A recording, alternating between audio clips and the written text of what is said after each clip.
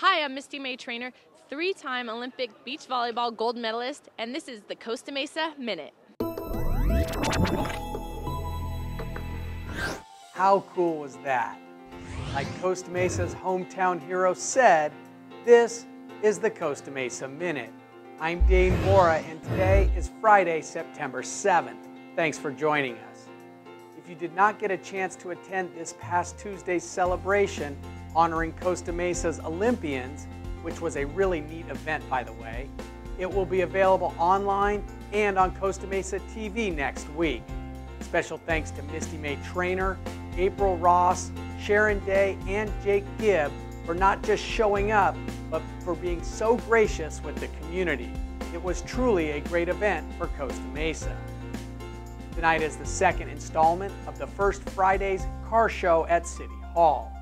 Come on out and show off your vehicle, or just walk around and enjoy the custom, classic, and exotic vehicles on display.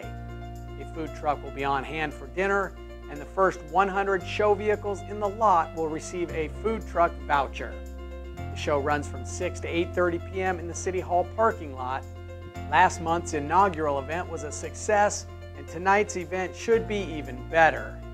It's going to be busy at the fairgrounds this weekend with a number of shows and activities, including the Great Train Expo on Saturday and Sunday, 80s Music Weekend free concerts at the Marketplace, a special edition of Fight Club OC, Harley Night at Costa Mesa Speedway, and more.